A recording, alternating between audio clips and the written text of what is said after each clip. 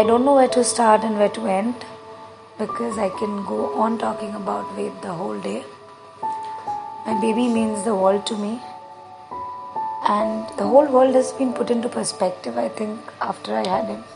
I wanted to be a mother to a baby girl all my life, but somehow when I was pregnant with Ved and I spoke to my tummy regularly, I knew I was speaking to a baby boy, because you won't believe how much he kicked me.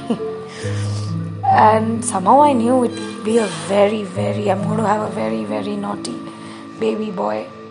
First 6 months, I tell you, Ved was an angel. He still is, but he was literally an angel, as in he would just eat and sleep and drink and sleep rather.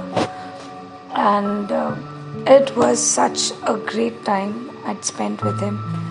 No staying awake at nights, but after 6th month, oh my God, this boy became very, very active, and if I might use that word, naughty, or rather playful.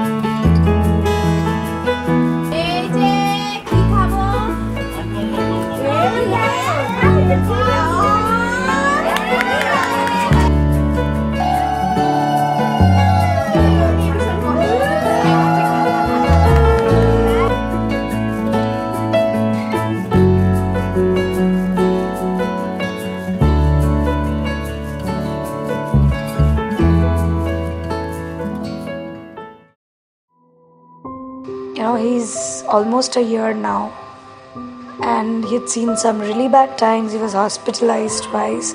Second time was very, very serious, but my baby fought it out so bravely. I can't tell you.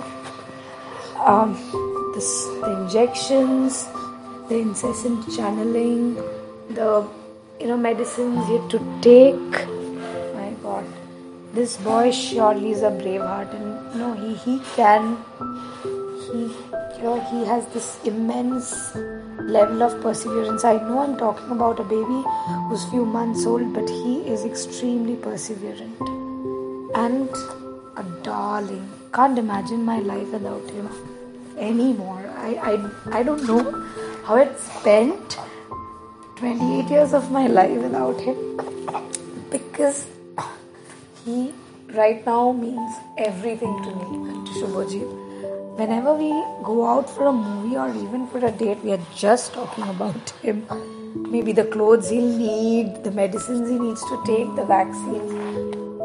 And right now, he is being very, very naughty. He's just trying to get something. I'm stopping him anyway.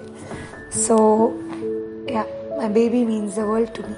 And, I just want him to grow up to be a good man, I guess.